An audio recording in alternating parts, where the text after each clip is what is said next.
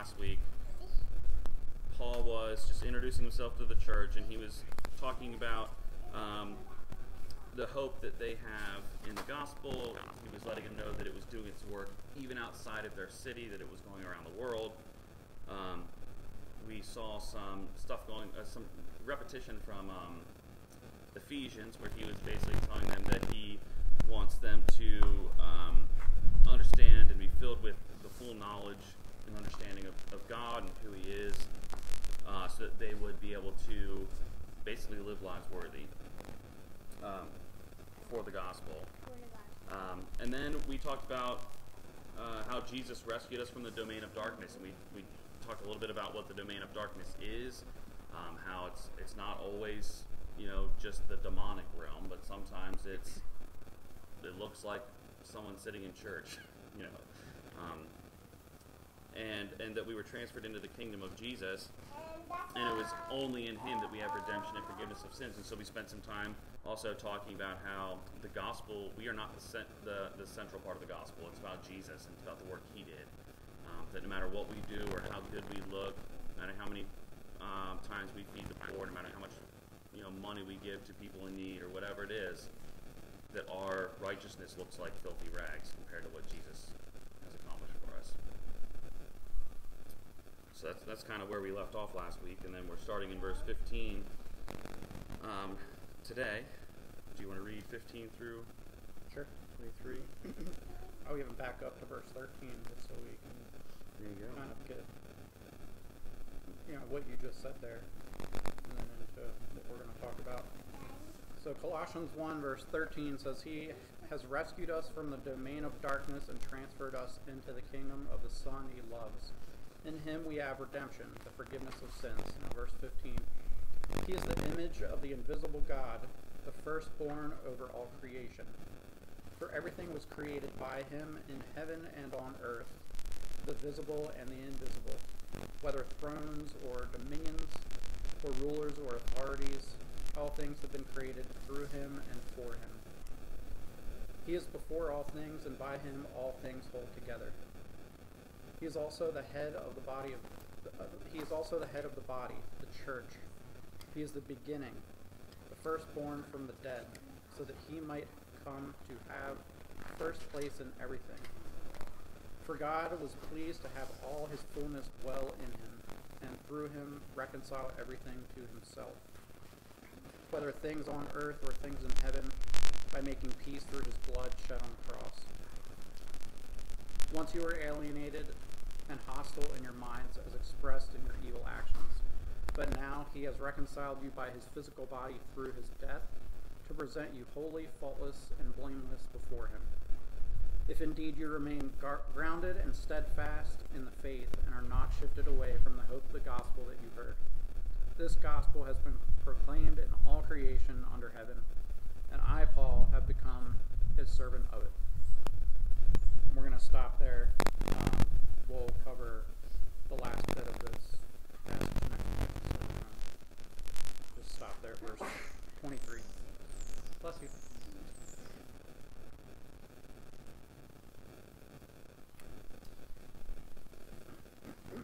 So, the verse 15 starts off as saying that he is the image of the invisible God.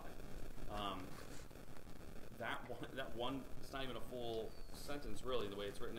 So these next couple of verses are kind of like Paul. He's almost writing. It almost looks like he's writing a poem almost, or maybe a song. I don't know. Song, yeah. Just kind of talking about who Jesus is. And in my Bible, it says the subject line, which wasn't there in the original, but it says the centrality of Christ. And so now he's really digging down more into kind of teaching the church that it really is about Jesus. It's not about us. But yeah, it says it's the image of the invisible God. So the Jewish people always would have seen God as being the invisible, right? And he was always showing up in different ways, but they never really got to see actual God. And that's one reason why creating images was detestable, is because you can't put God in an image. I mean, he's something that's really undescribable. until Jesus comes along. So Jesus is the image of the invisible God.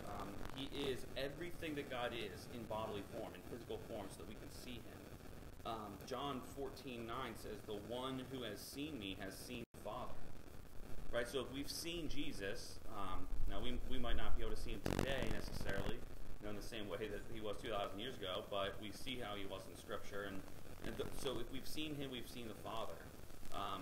Now, does that mean that God looks like a Middle Eastern 30-year-old man? That's probably not what it's saying, right? It's probably more of a characteristic thing.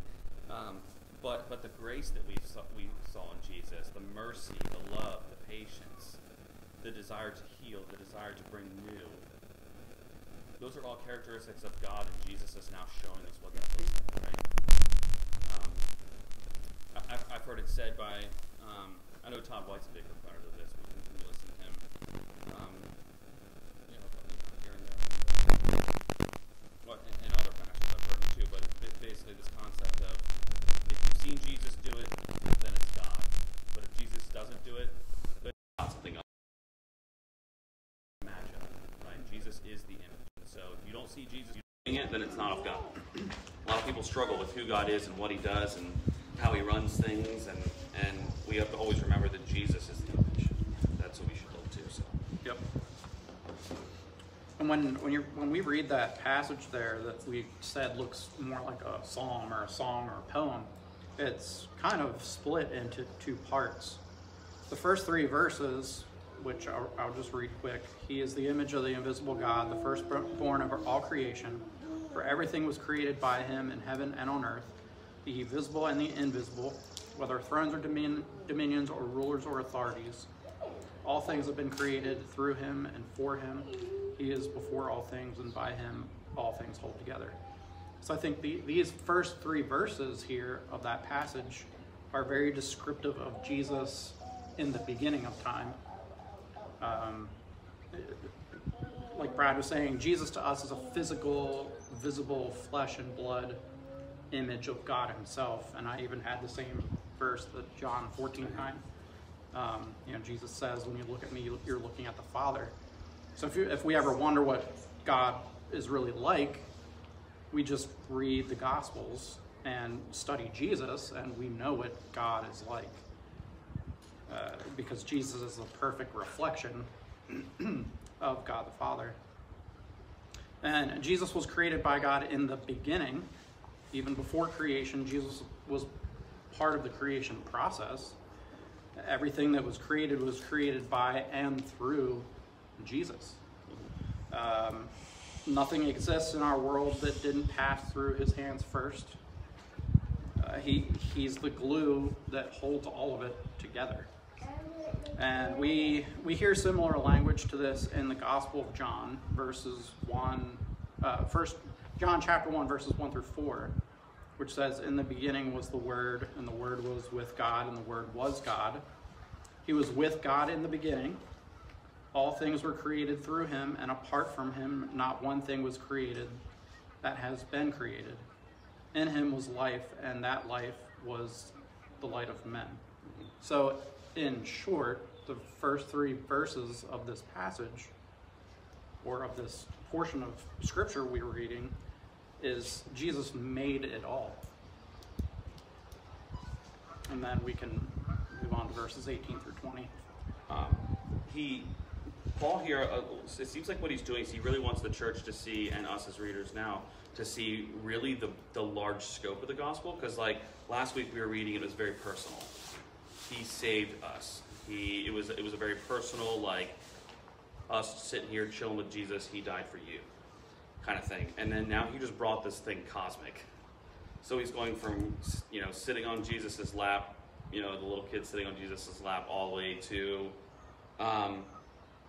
it's all about him. Like we're talking cosmic level. And so, and I would also, I think it's important just because of different strands of belief out there, just to point out, when it says that he's the firstborn, Jesus was not born and he was not created of God. He was eternal.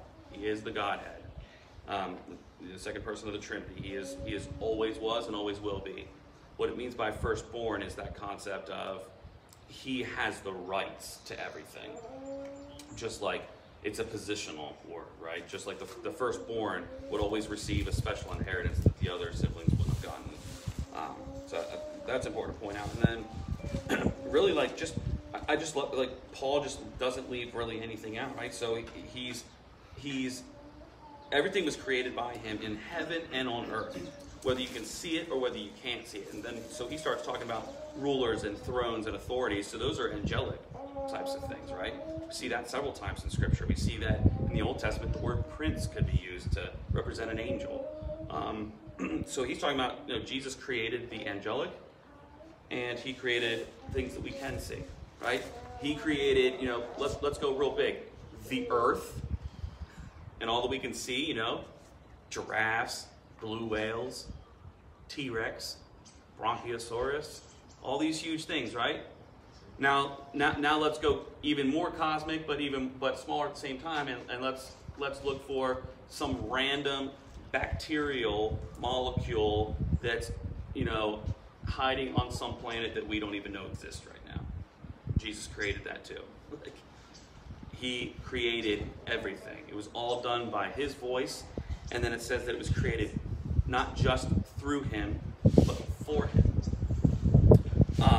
So again, just Paul drilling and drilling and drilling. It's not about you. It's not about you. It's not about you. The gospel is not about you. You being saved is not about you.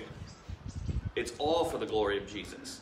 It's all for his renown. It's all for his honor. One of my favorite concepts, even in the Bible, I don't know, probably just because I like to eat,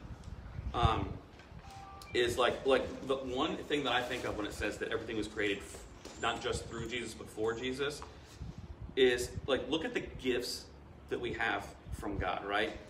Human beings, we get to enjoy all kinds of cool things. We get to enjoy sex and music and food.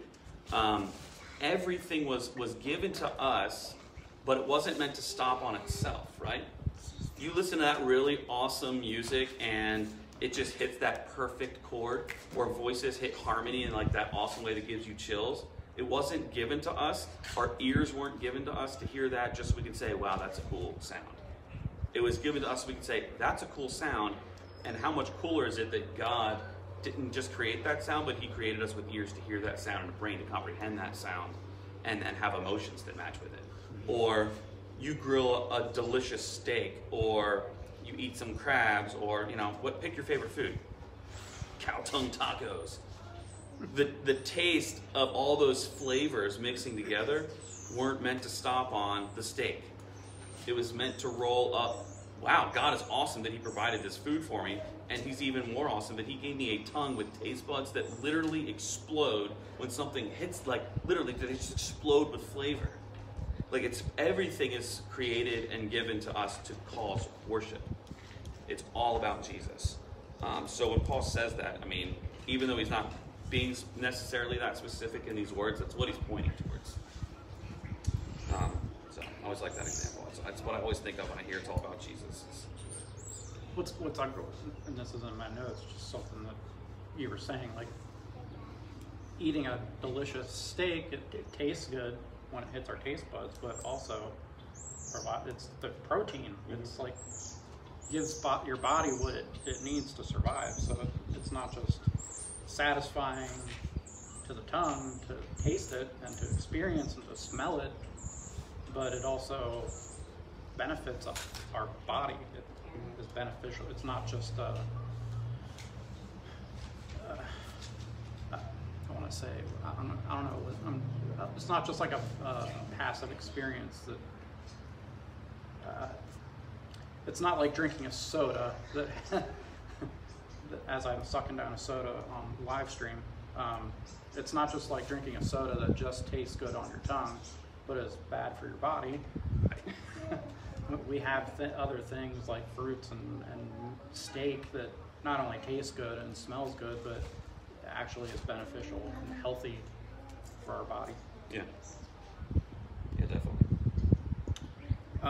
And I would also just say real quick before we move on, you mentioned the holding together, right? So it says that and by him all things hold together. there's a sovereignty about God in that kind of sense that sometimes that conversation can go south real quickly, and sometimes it's hard to grasp our heads around it. But to me, as I read that verse, it says all things are created through him. I mean, there are days, depending on what the Spirit's doing in me, where I think to myself, is it possible that the speck of dust floating around my living room is only floating because Jesus is allowing it? It's held together because he says it can. Or, we look at I'm not a scientist and I'm not going to get in this conversation right now, but just real quickly, like the fine-tuning concept of the universe. That literally if gravity was tweaked at all, we wouldn't exist. If the weight difference between the neutron and the proton were even slightly different, we would live in an Earth dominated by helium instead of by hydrogen, and we wouldn't exist. That there are certain biological things that happen in animals that if they were off by anything at all, an animal wouldn't be able to smell or see its prey the right way. Its brain wouldn't be able to comprehend things the right way. I mean, like, everything is held together by Jesus. If Jesus wanted right now to just say, stars drop, and he just wanted the universe to be done, like it's done, everything is in the palm of his hand. He is the creator, and he is the king of the creation. And that's a crazy concept to hold on to. Sometimes we get stuck at just, singing our worship songs and doing our prayers, and we look at the Bible, we know, we kind of get the concept, like, yeah, God's big and God created things. But then you read a verse like this, and it's just like, no, it's so much more than that. Like, to just think that the planets right now are floating. We are floating in outer space right now by nothing other than the grace of God. And you can call it gravity, you can call it whatever you want. It's the grace of Jesus Christ that says, Earth, stay there. Because if it moves, like, I don't even remember what the distance is, but if we would move like further away from the sun, we'd all freeze to death. If we moved even a little bit closer, we'd all burn up. Yeah. So the perfection of what's happening on a daily basis that we don't even realize is just insane. So verses 18 through 20, I'll read those. So like I said, I see this passage is kind of split into two parts. So 18 through 20 says, he is also the head of the body, the church. He is the beginning, the firstborn from the dead, so that he might come to have first place in everything. For God was pleased to have all his fullness dwell in him, and through him to reconcile everything to himself, whether things on earth or things in heaven, by making peace through his blood shed on the cross. So he was the firstborn in life in the beginning, and he was the firstborn in death. So the first one to die and resurrect into eternal life. He's the cornerstone and the head of the church. He's our redemption and reconciliation to connect us, the church, back to God, thanks to what he did on the cross. We see similar language from Paul in 2 Corinthians 5, 17 through 19, where he says, therefore, if anyone is in Christ, he is a new creation. The old has passed away, and see, the new has come. Everything is from God, who has reconciled us to himself through Christ and has given us the ministry of reconciliation. That is, in Christ, God was reconciling the world to himself, not counting their trespasses against them, and he has committed the message of reconciliation to us.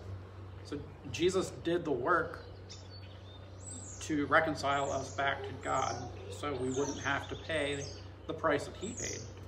We just get to walk in the benefits of what he did and carry the message of reconciliation with us and share it with the world. So, in short, for this portion, Jesus paid it all. So, Jesus made it all, and Jesus paid it all. Jesus was there in the beginning. He was part of creation, making everything peaceful and harmonious. And Jesus is the one who will finally bring the world back into that same peace and harmony in the end. And Jesus' death on the cross was the first step towards getting the world and his people back on track towards the original idea, the garden state, so that we could once again walk in perfect harmony with God, just like Adam did in the garden. Yeah, he like when it says that, so and again, firstborn, we're talking positionally, like Jesus wasn't born, same word used here, and even when it says that he is the firstborn from the dead, so that he might have the first place and everything, I think it kind of has a two-tone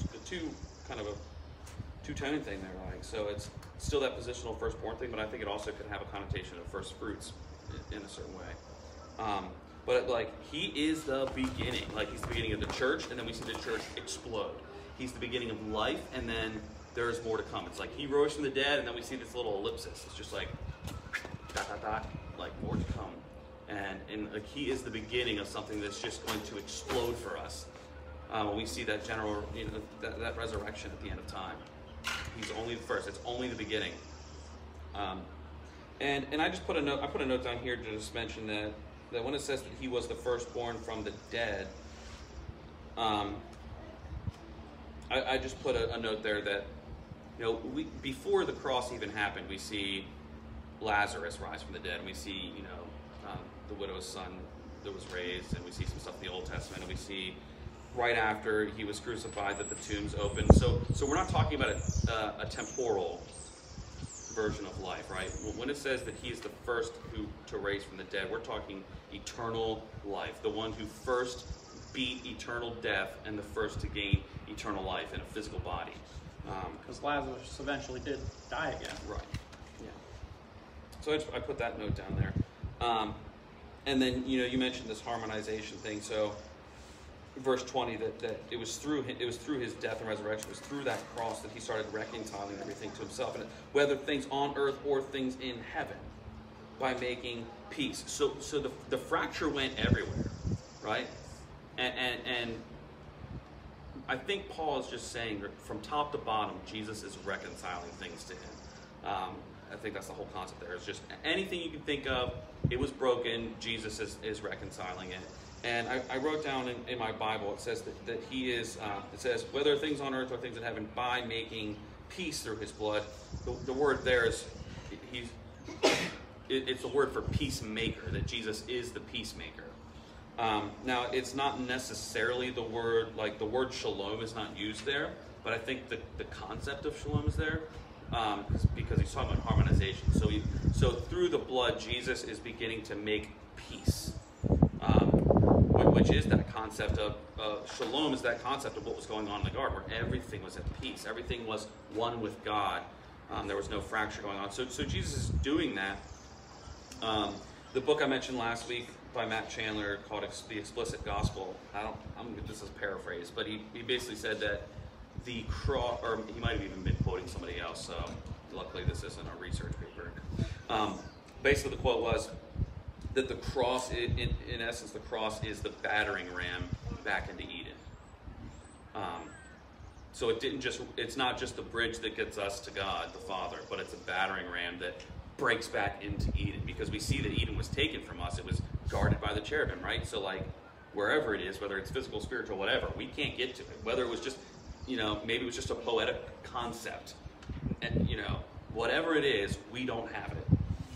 But Jesus, the cross, went back into that and is slowly making us more like him, and slowly will be making the world more like it. Just a really cool, poetic concept of what the cross is doing. Yep. Yeah, verses 21 and 22 kind of get into that.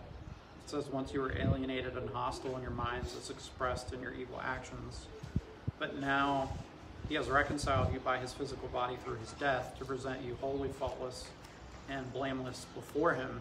So like Brad was just saying, there was a split between us and God after the fruit was eaten in the very beginning. We went from living in God living in God's perfection to moving basically into Satan's realm. You know, we were separated like the prodigal son was separated from his father. So like, I just picture it in my mind as in the beginning we were like, if our hands are together, you know, we were just moving along, us and God together, inseparable. And then the fruit, you know, Satan came in and influenced Adam and Eve, and then there was this chasm that split, and you know, Satan stood in between us and God, and we've just been,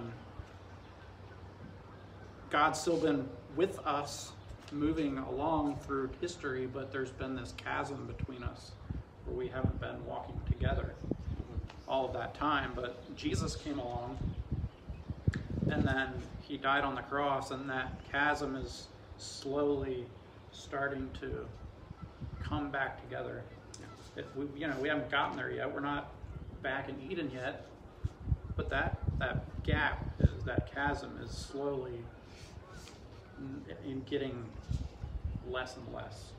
We're starting to move closer and closer to each other as, you know, we approach the end times, as we like to call it. You know, I put a note in my Bible here to, like, sorry if I'm jumping here ahead, but on verse 22 where it says to present you holy, faultless, and blameless, like, I put a note there that he's speaking positionally. So, like, currently in this state, right here, May 2nd, 2021, Dolores Park, I am not holy. I'm not perfect. I'm not righteous. If you don't believe me, ask my wife. Like, but positionally, from a spiritual perspective, positionally, Jesus sees me as blameless. I'm covered by his blood. He doesn't see me the way that my wife and kids and friends and family see me. I'm positionally blameless, but then, and we're about to go into this here, but practically speaking, there's work to be done as part of that reconciliation. Yeah, our relationship with God is being restored, and he can see us now as one of his kids.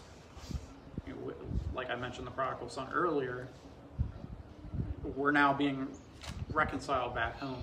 We're going back home like the prodigal son did. I don't know if you have any more on before verse 23. But.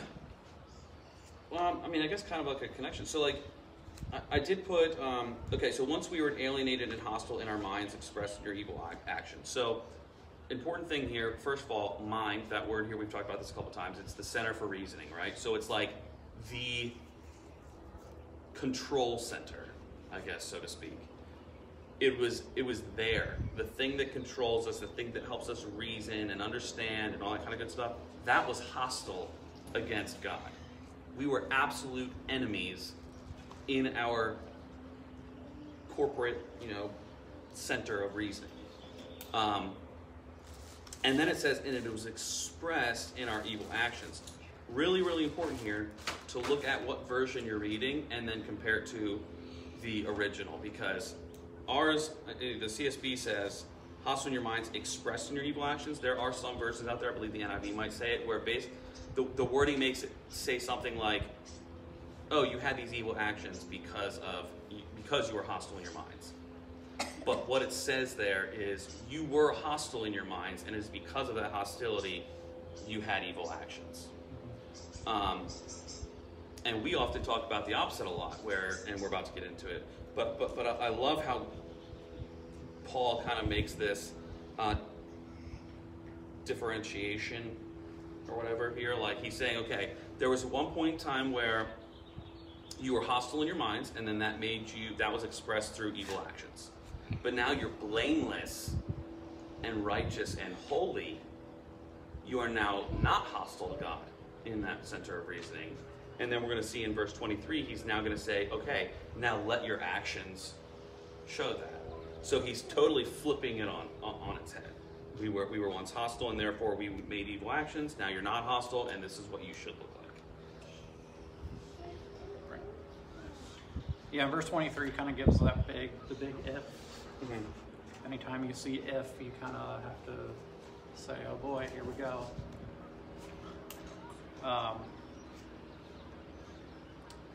So verse 22 says, but now he has reconciled you by his physical body through his death to present you wholly faultless and blameless before him, if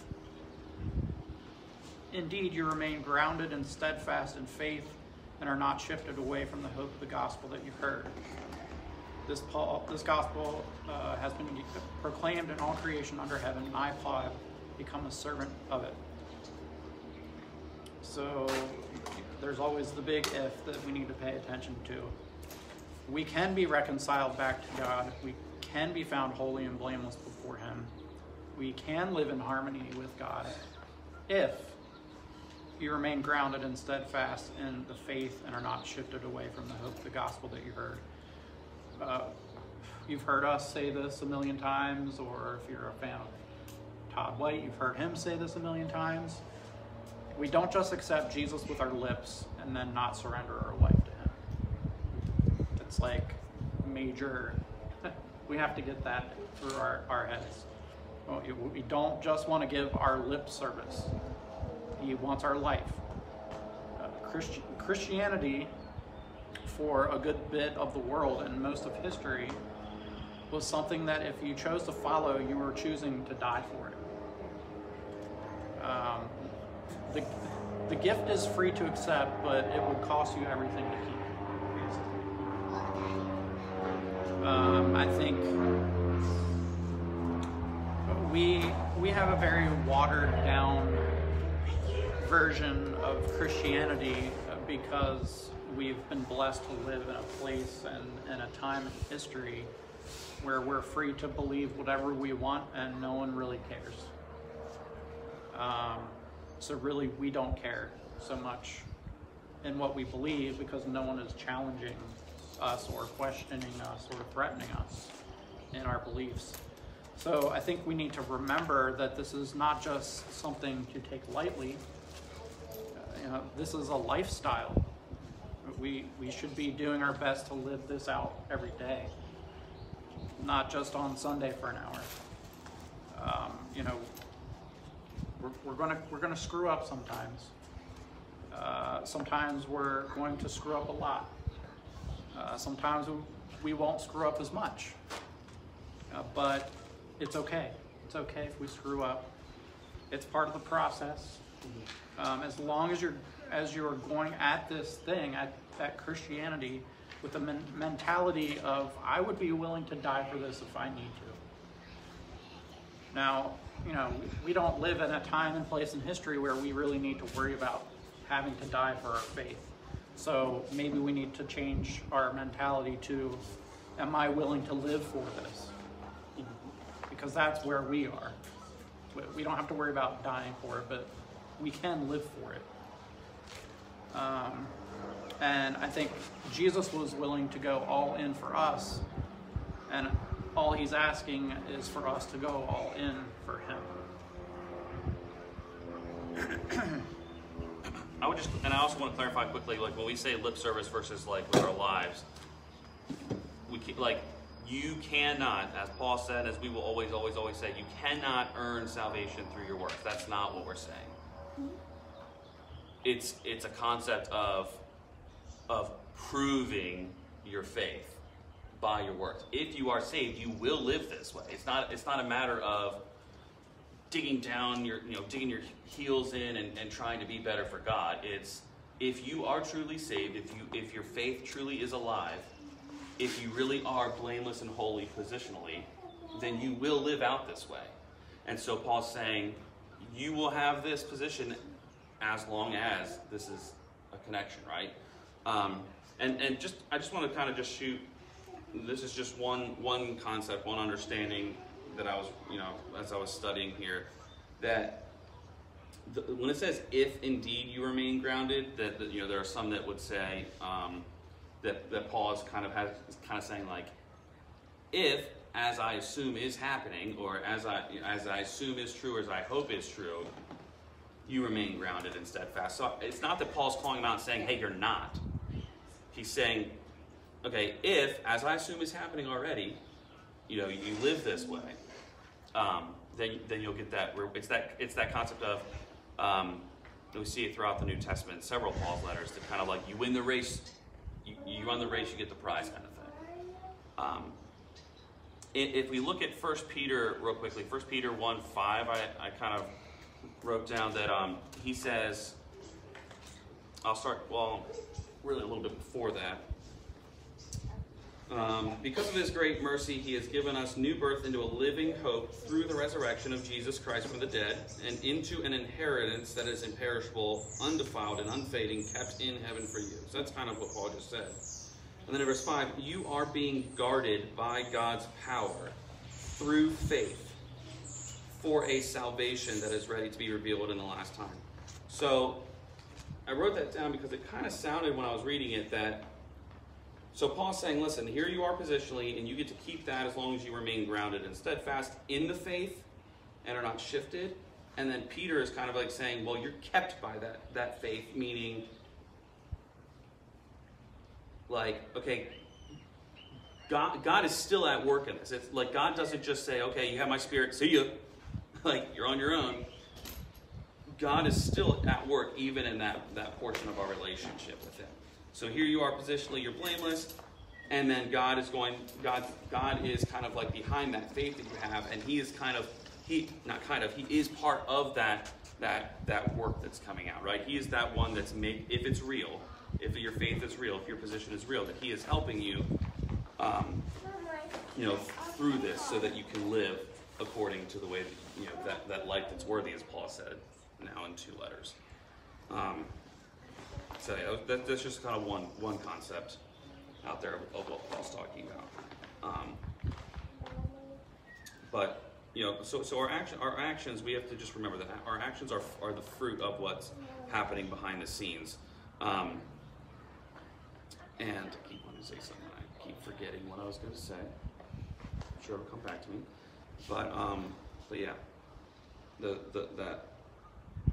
that if part is kind of like, the fruit. It's important. We often forget that we get so tied up in grace, and it's not necessarily a bad thing. That obviously is such a huge part. It's the main part of the gospel. We have to be tied up in grace. But sometimes we get to the point where we're so tied up in grace that we forget about the work part, right? James tells us that faith without works is dead. So in that sense, once we are saved or whatever you want to call it, we are part of the process of sanctification.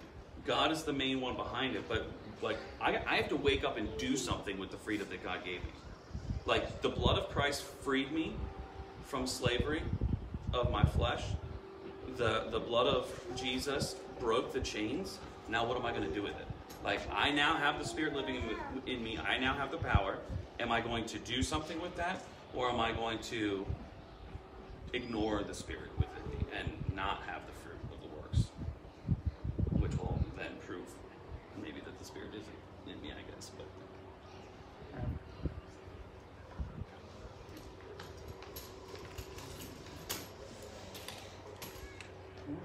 that's all I got right there. Yep. So next week we'll finish out this chapter.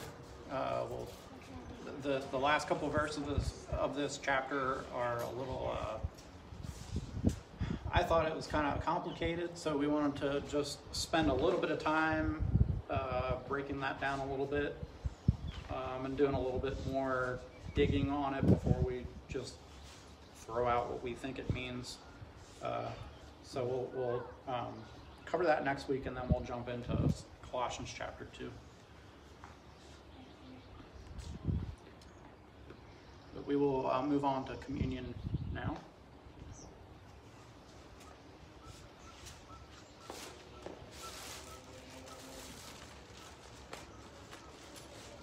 You all at home are welcome to join us in communion if you'd like. You can use whatever you have around the house, bread and whatever. And as always, we do believe that you should, we don't believe that you have to come hang out with us or watch our videos every week, but we do believe you should be a follower of Jesus during communion. So if you're not sure or you're not, then we ask that you would refrain from that. But if you're doing it for your first time and receiving Christ for the first time, if God spoke to you today, then this would be quite a fantastic way to celebrate that.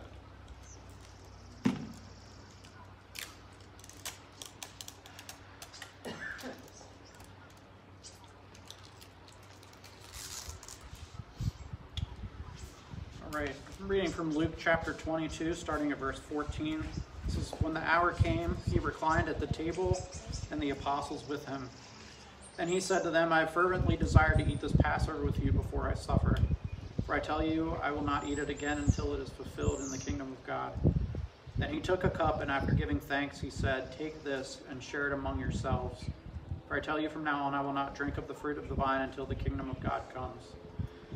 And he took bread and gave thanks and broke it and gave it to them and said, This is my body which is given for you. Do this in remembrance of me. Go ahead and eat the bread.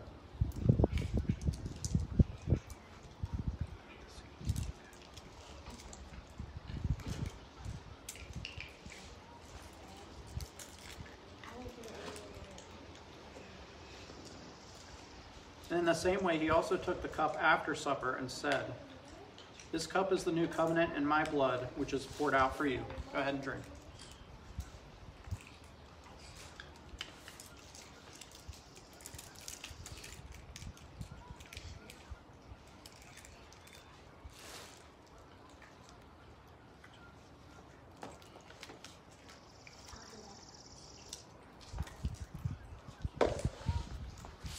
Alrighty, well, thanks for joining us today.